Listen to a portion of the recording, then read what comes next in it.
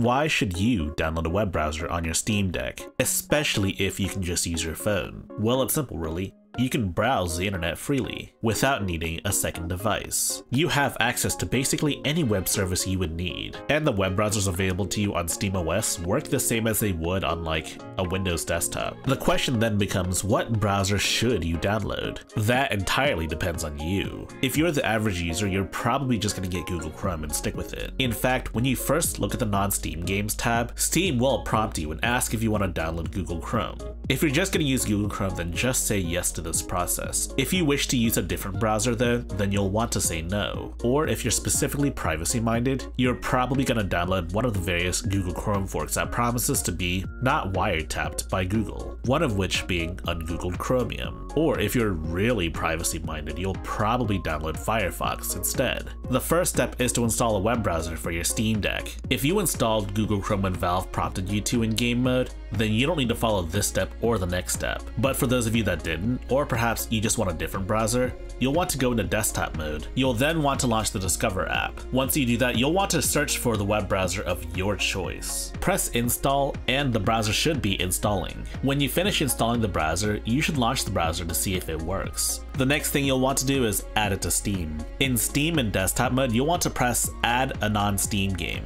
Due to the fact that this is a Flatpak that you've downloaded, you'll see it in an installed programs list. Select whatever browser you downloaded and press add. Now you're done. Alternatively, you can go into the start menu and find your browser of choice. Right-click it and press add to Steam instead. Now that you've done that, go into game mode and launch your browser to see if it works.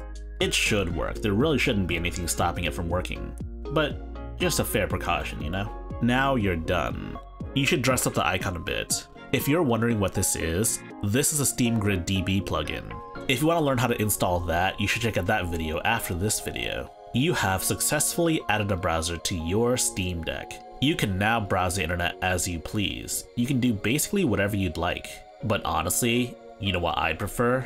I would rather have each website have its own unique shortcut. It's possible on both Firefox and Chromium-based browsers, though the process is slightly different for both. There is one step that is required though if you want to play any cloud streaming services, like Game Pass or Amazon Luna or GeForce Now. I'm going to give you the user-friendly way of doing this.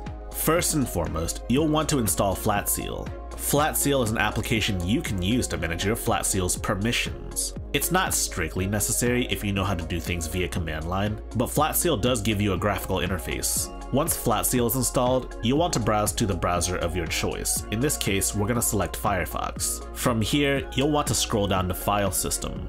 In the Other Files option, press that Add button right there. You'll see a new entry pop up and then you'll want to type this line in. Take a second to pause and type it in.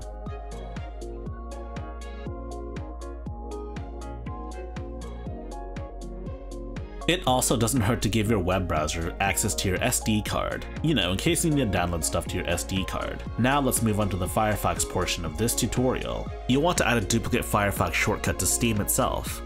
And then you'll want to modify this shortcut. You can do so in Steam by right-clicking the new shortcut and pressing Properties.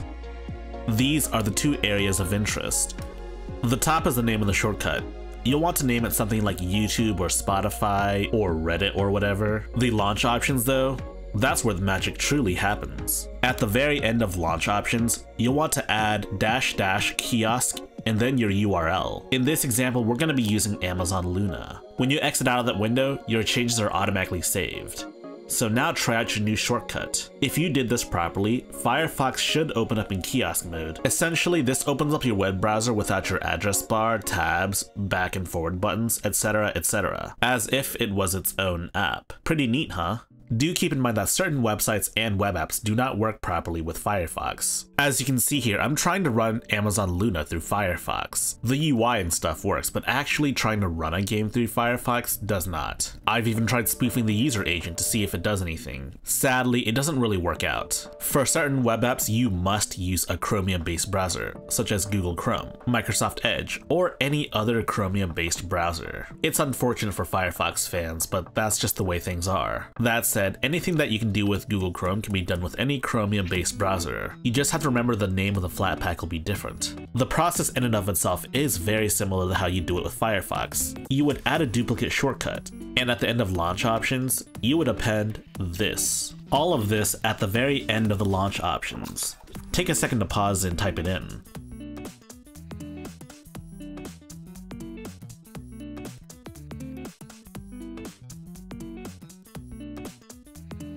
As for why we use this window size as well as the device scale factor, it provides the best user experience for the Steam Deck. All of these scale up the UI elements of these various different websites, making things easier to press. One more thing you should do is go into the controller settings, press edit layout, go to action sets, and then finally create a new always on command. This allows you to interact with the browser as you would with a regular touchscreen device. And as you can see, now you're ready to game. Unlike on Firefox, Amazon Luna actually works on Chromium-based browsers. Will Amazon ever support Firefox? Hard to say. User agent spoofing didn't even work for me. But who knows? Maybe it'll work for you. There's more to this than just playing streamed games though. You can also use this functionality to set up a link to something like Spotify. And even better, you can have Spotify run in the background while you're playing a game, jamming to music and playing your favorite video game at the same time on your Steam Deck.